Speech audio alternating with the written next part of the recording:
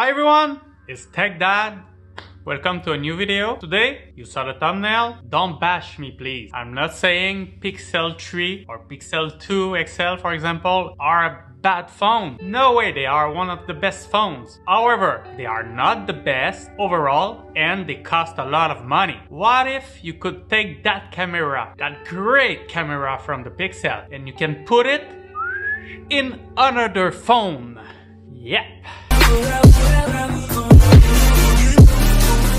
So today, what I want to show you is that it is possible to have the Google software in another camera with a good lens and get the same results, and sometimes even better.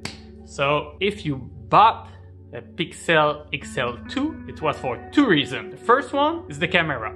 And the second one is the pure Android experience. Those two reasons are only software reasons, because the lens in the Pixel XL2 or in the Pixel 3 is not better than most flagship phones. In fact, the lenses in this LG V30 is great. The app is called GCam for Google Cam. It's easy to find. You can install it on the phone. There's multiple versions on the internet, so you have to find the one that works on your phone, and you may find that on XDA website. I cannot give you the exact link because it might depend on your phone, and I'm not saying that this solution might work on your phone. You have to check on the internet, but if you know it exists, then it's up to you to find out if it works for you. What I'm able to do with the GCam is to get all the Google science.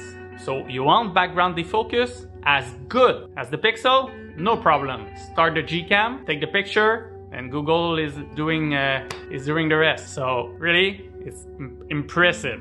So thank you all. See you next time. And please subscribe, like. Thank you. Ciao.